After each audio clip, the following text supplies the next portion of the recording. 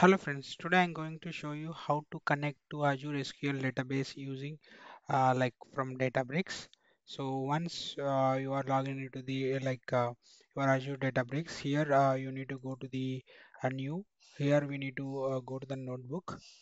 Here you can type it the notebook connect to Azure SQL database.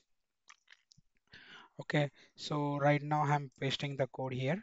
So here first you need to break. Now this is the code.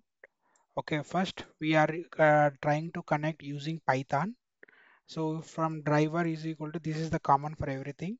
Here server name we need to mention. Here you need to mention tech, your in my case it is test demo 24. This is naming extension is it would be common for everything. Server port for Azure SQL database for now from so long time it is 1433 only. And what is the database that for demo I am trying to connect on master database. The table without select star from I am using sysdart databases. This is the username SQL admin and this is the password data capital letter data 1 2 3 4 5 6, and this is the I'm converting all these data into URL format. So here in the Python F means formatted. So like if this URL what are the variables that you are going to make whatever we have mentioned here it is going to replace will be like this. Okay, without if we remove F it will be like this only. I mean, it is not going to replace. So whenever we place F, it is going to replace with the variable names. Okay. So without F, it is a concatenation. And once the connection was everything is loaded into that, and we need to read the data that we are simply calling it as a data frame.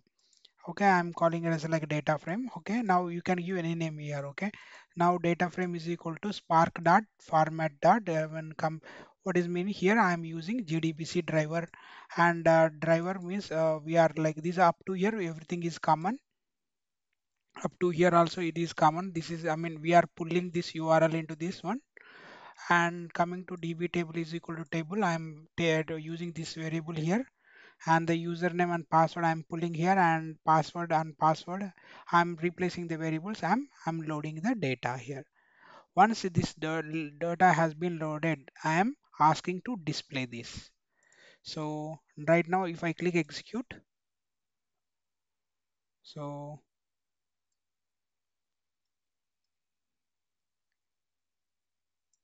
see it got executed.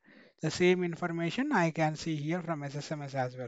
So right now what we want to do. So first we want to execute this one cell, and I want to execute this in another cell. Yes, you can do that.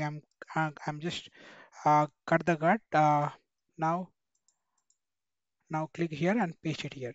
Now whenever you want, you just run this code, and so now again run this code. Now you got the data. So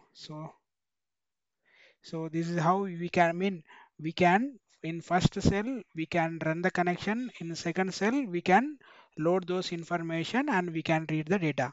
So however you are comfortable, you can do in that way. I hope you may like this video. Thank you.